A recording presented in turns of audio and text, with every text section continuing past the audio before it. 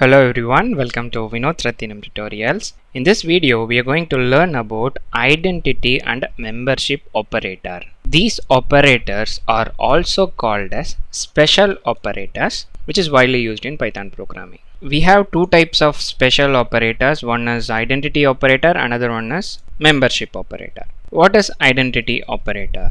These operators are used to compare the memory location of two objects. And we have is and is not, which is used to check these conditions, and the output will be a boolean value, which is a true or false.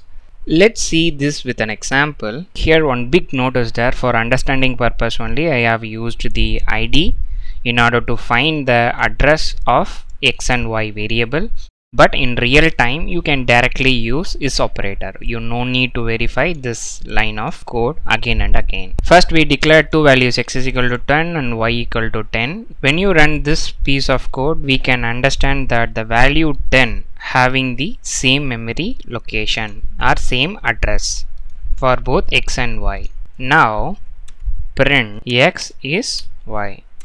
When you run, you get the output true. As per the definition, if x and y objects have the same address, then you will get true. The is operator will check whether both the variables having the same memory location or not.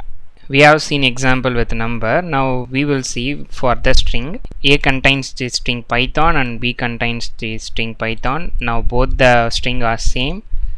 Just cross verify, the memory location is same. Now print A is B. When you run, we will get true because both the memory location is same. In the third example, we are using the list, that is saving multiple values in single variable. For time being, just understand the concept is operator alone. Surely in future we are going to discuss about list in depth.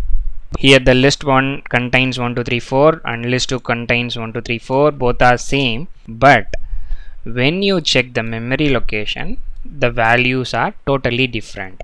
So as per our definition, if I implement L1 is L2, you must get false because the memory location is totally different. Print L1 is L2. We got the output false. Hope you got a clear view of is operator. Similarly, we have is not operator. Think you can guess its usage. It will display true if the value is not same. The same example we will try to implement is not. X equal to 10, y is equal to 10. Print x is not y. When you run, you will get false because as per the definition, it will be true only if both the values are different. In this example, the value is same, so we got the output false. For better clarity, one more example, a equal to 20, b equal to 10. Now a is not b. When I run, you will get the true because both a and b address of these two variables are totally different. That is the reason we got true. In this example, we declared two variables as string. Both the values are same. Print s1 is not s2. When you run, we will get the output false because is not will display true only if both the values are not same. Similarly, for third example, we have used list 1 and list 2 and verifying L1 is not L2. When you run, you will get true because I already know for the list the memory locations will be totally different.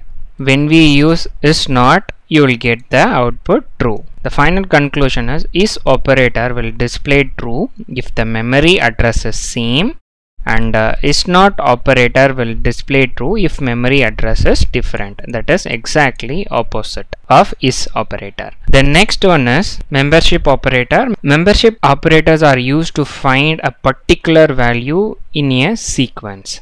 I am going to explain this example with the help of list.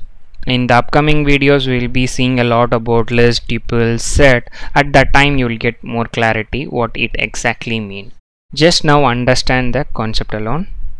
So we are creating the list by mentioning multiple values inside the square bracket. Whenever you see a square bracket, it is a list. Inside that, integer, float number, string, all the values are there. Our requirement is to find a particular value in this list. Here it is just 4 values, but in real time scenario it will be like thousands of values. In that you want to find a particular value means it is literally tough, but using this particular operator we can just like that find the value 10 in my list.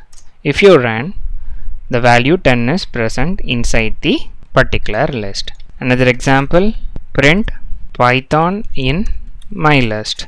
Once again the value Python is found. In case if the value is not available, you will get the false statement. Maybe 20 in my list, the value 20 is not available, so we will be getting false. This is an example how to use in operator to find a particular value in your sequence. The same concept we use it in list, tuple, string, dictionary variable, like all the data structure concepts. The next one is not in. In the next example, create a list 2 which contains these values. Now print 10 not in my list. It will display true only if the values are not found. In our example, the 10 is not there, that is why displaying true. Another example, the value Java is available, not in my list 2. When you run, it will display false because the value is available. Final conclusion, in operator will display true if the value is found in the sequence, and a not in operator will display true if the value is not found in the sequence. That's the end about identity and membership operator. We have completed all the types of operators with examples.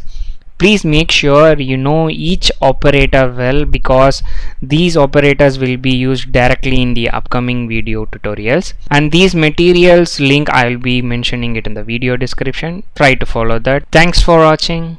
Happy learning.